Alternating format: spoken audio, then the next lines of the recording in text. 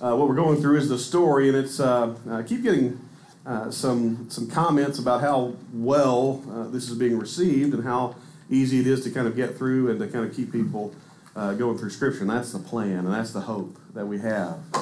My kids have been enjoying reading that, and I've shared some of the questions that they have with you, and it is always interesting to see kind of what they pick up and pick out of a certain story. Last week, if you remember, we talked about the Israelites wandering in the desert. We talked about really how our church is in a state of wandering right now. We moved from Baytown into Mont Belvieu, and we've seen this as a temporary space as we buy land and begin to build. But right now, we're kind of in the midst of the journey, right? You know, the part of life you'd like to skip by and get to the end, to get to those next things, to the fun things. I talked about my favorite superpower, if I could choose one, which apparently was my son's, as he shouted out, but just to be able to teleport. You know, those of you who live far from your family, you could use that for good, couldn't you?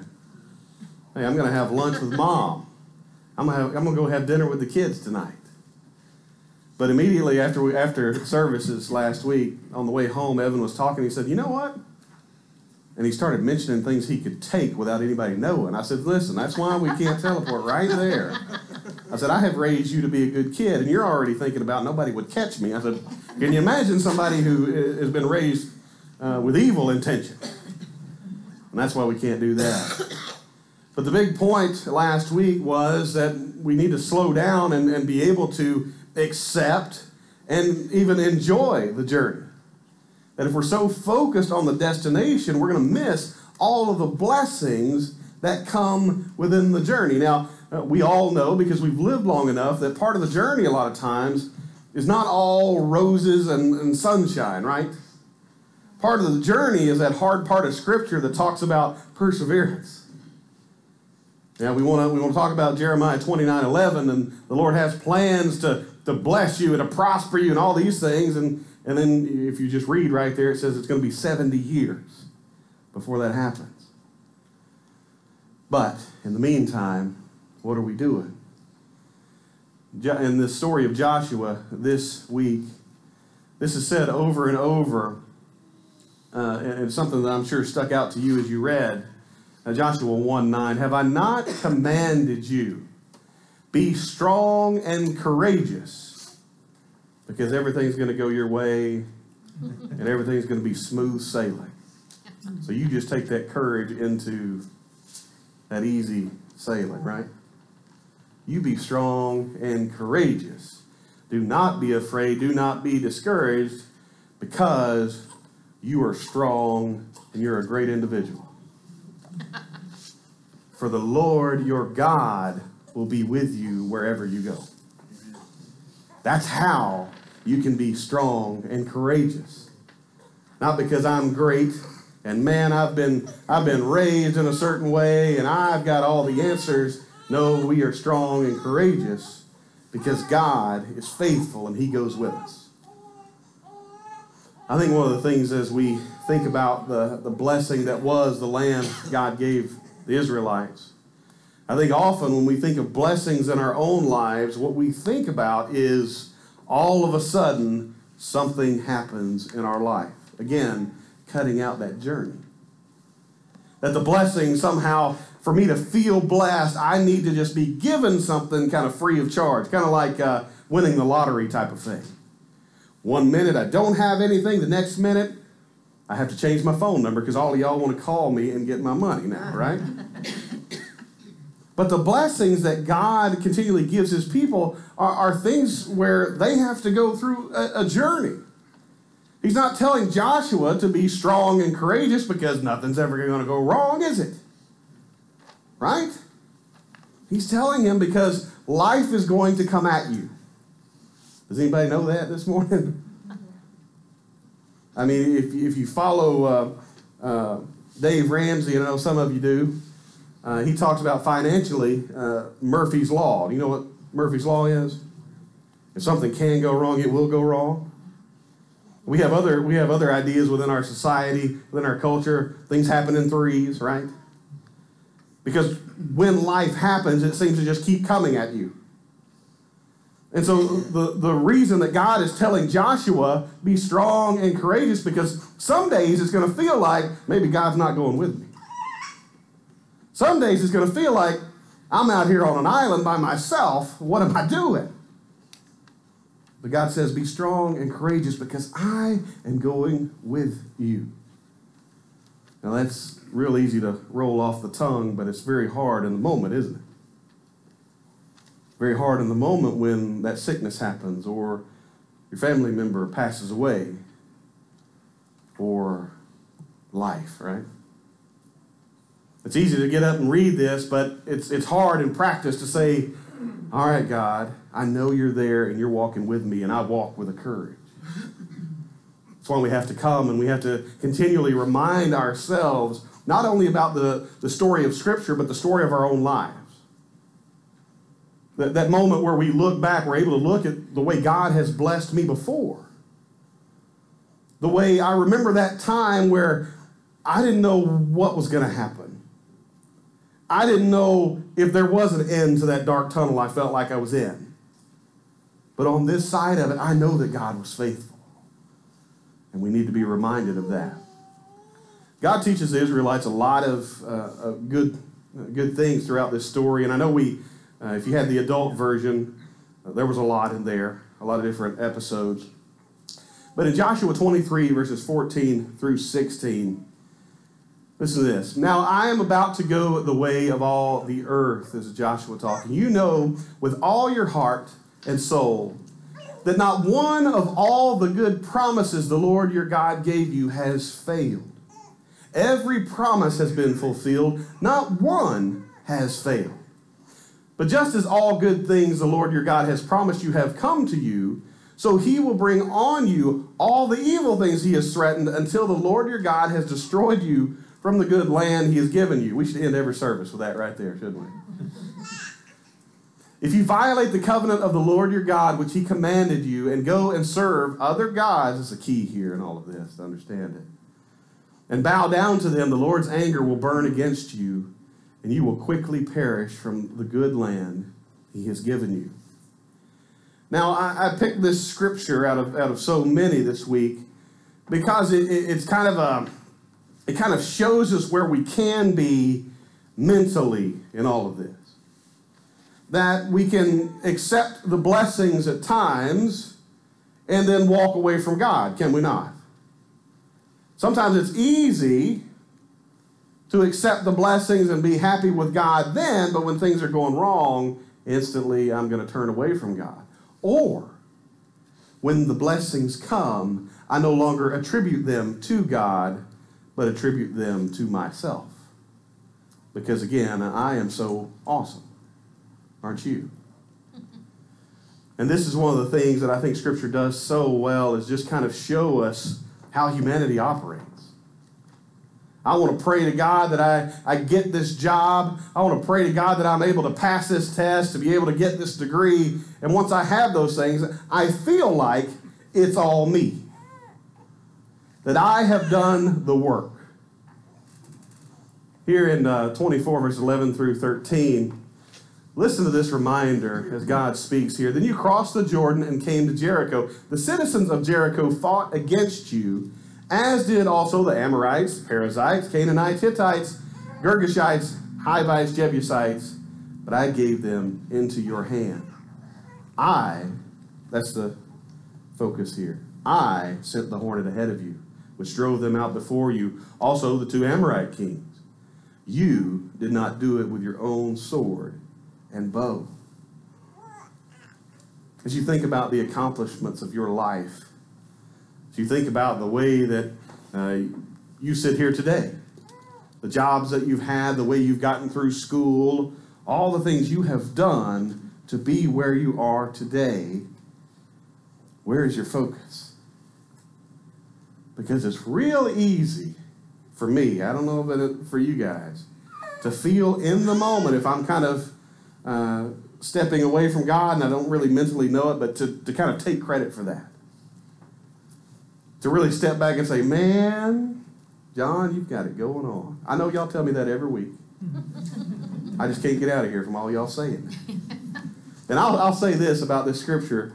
I think ministry is an exercise in this line of thinking every single week, is it not? Because the sermon, I think, I'm going to knock y'all socks off. I get in here and most of you are asleep. And only amens are the ones I ask for. It's like, what? Amen? Does that mean we go to lunch? I nodded off there for a second. And so, sometimes that just works that way, right? I put in all this effort, and so this should pay off because I did it, right? And so God tends to humble us. I don't know if you know this, but the lessons that I have given, and I have felt like, and I offered the invitation, I've got a straight shot to the door, and I should take it right now, is the lesson that someone comes up crying, saying, man, I needed to hear that today. And I know within my soul, it didn't have anything to do with me. That God did it. Amen. And as Christians, we ought to operate that way. That every single blessing that is in our lives right now at this time does not come from me. Just saying yes to God that I will go with you does not mean you made that happen. You give that blessing, you give that to God. Because He's the one that made it happen. And I love this reminder right here. Verse 13 says, so I gave you a land on which you did not toil, and cities you did not build, and you live in them and eat from vineyards and olive groves that you did not plant. But God, weren't we the ones that marched around the walls of Jericho? How much of that marching do you think had anything to do with those walls falling down? How much of that great trumpet playing do you think had anything to do with those walls falling down? I don't know. How many of you are reading to your kids or grandkids through the story right now? Got a few of you? Let me encourage you to add in the sound effects. Y'all wouldn't believe the sound those trumpets made when they marched around and blew. But can't you imagine being on this side of all the battles, all those names of peoples and kings that are now gone? Would you sit there and say, my goodness, what a great military we have? We would, wouldn't we? If we weren't reminded, everything comes from God. Is that the credit you give in your life? Joshua 24, just the next few verses here, starting in verse 14. He says, now fear the Lord and serve Him with all faithfulness. Again, this is Joshua just talking to his people, knowing he's not long for this world. Now fear the Lord and serve Him with all faithfulness. Throw away the gods your ancestors worshipped beyond the Euphrates River and in Egypt, and serve the Lord. But if serving the Lord seems undesirable to you, then choose for yourselves this day whom you will serve, whether the gods of your ancestors served beyond the Euphrates, or the gods of the Amorites in whose land you are living. But as for me and my household, we will serve the Lord. And the people answered, far be it from us to forsake the Lord to serve other gods. I think this is the scripture we need to have in our house. As for me and my people, we choose to serve the Lord. And that may sound like a kind of a flippant thing in class this morning, and Paul, I'm going to say it again, I'm sorry.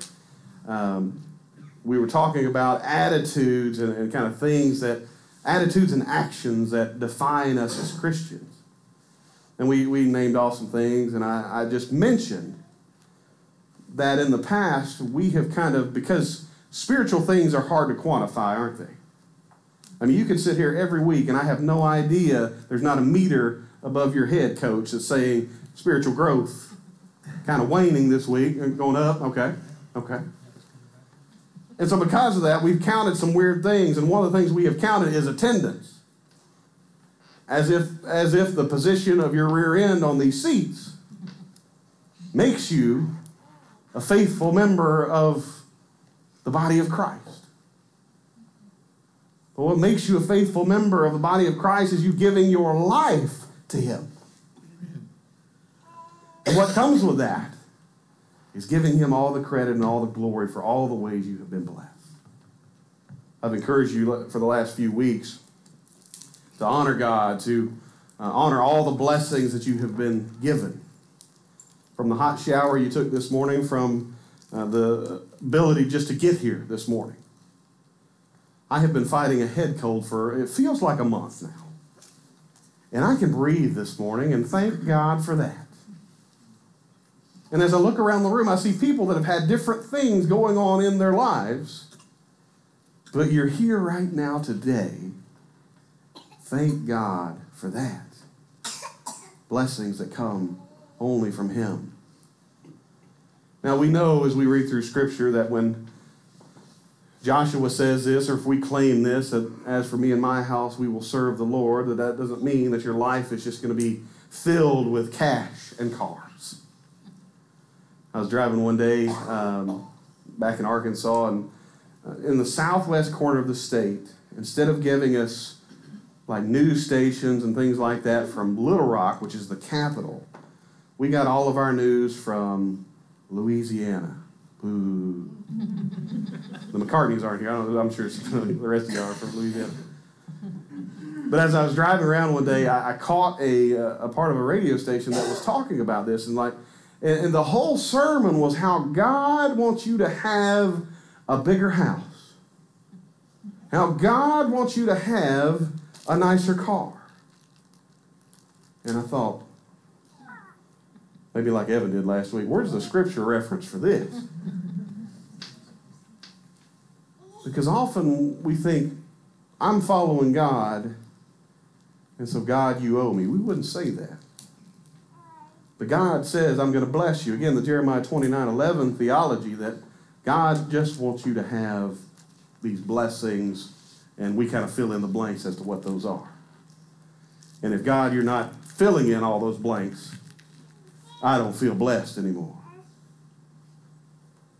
I make it a habit as we pray with the boys to mention individual blessings that we have been given throughout the week. Because sometimes the roof over our head is something we don't even think about, isn't it? So many people out there suffering, struggling. And here we are thinking, my goodness, God, you haven't blessed my life sitting in a house that's cooled and heated, taking showers that we can control the temperature on. Ladies, lava hot, I'm sure, if you're anything like my wife. Me, she said, mine's pretty hot, but she says there's just no heat to it. But as we look around in our lives, so many ways that God has blessed us through this. But again, we give Him the glory and the credit. The story this week is filled with things that probably make us uncomfortable at times. Military conquest, killing people that we don't know all the things they have done. We get little snippets of how they have turned from God, and they are associated with idols and all of these things, and we don't know what to do with that. But one of the main teaching points I got out of this week is the story of Rahab. Now, I doubt Rahab, as she existed, wanted to be known in perpetuity as Rahab the prostitute. Why not Rahab the converted? But Rahab's story, it really came to life for me one day. We were living in Texarkana, and the church there decided to start helping out. There was already a homeless ministry in our town. I had no idea, but there were like 300 homeless people in our town. Had no clue. And we just came alongside this ministry to help fill in a gap to feed and to minister to these people. And I think as one of our first couple of trips that we went down, I was introduced to a woman who they all lived just kind of like you see around here, very wooded areas, A lot of times you don't even know it's there until somebody tells you, and you're like, oh, there's a tent. But we went down with this woman, and the leader of the ministry said, well, she's a prostitute. And my gut reaction, probably like a lot of you, if you were in that situation, is, oh, no. She did that to survive. But this lady, as she showed us around and showed us her tent on top of some crates, on top of some pallets, with I can just visualize right now the quilt that was over this tent. And she had this dog that she was taking care of. She can barely live on her own, and she's taking care of a dog. I'm thinking, but the whole time we were hanging out with this woman, she just kept quoting scripture, and I struggled with that. Because I still can't quote scripture like that. I could stand up here and use no notes all day long, but if we want to quote all over the place all the time, no. Let me get my notes out then. But this lady was just trying to live, and I had to wrestle with that. And you think, well, what are you saying? Well, what about Rahab? Rahab lived a life where apparently it was very common to see men coming and going out of her place of residence. Rahab lived a life that everybody knew what was going on, did they not? But when the spies came to visit, Rahab had an option. What do I do now? Because I can only imagine, the scriptures don't tell us, but I can only imagine that giving up the spies might have been a lucrative deal. And I think about all the ways we kind of rectify the choices that we make in life. The way that we can think, you know what, God may be wanting to bless me with this money right now. I could turn these guys over and I'd use it for the Lord. And we struggle with the fact that the way that Rahab was righteous in the sight of God was by lying. But in this moment, she said, I have got to save these guys' lives. And just like with Rahab, and just like I see so many times here in our culture, it is often the outsider who teaches us the greatest lesson. Because it is the outsider that tells the Israelites, we have heard what your God has done. And she's talking to people that were there, or that their parents were there.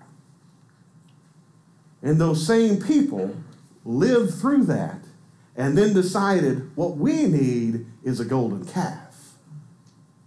What we need to do is assign this to someone else. And here is the outsider living a life that is questionable by any standards, says, we have heard about your God.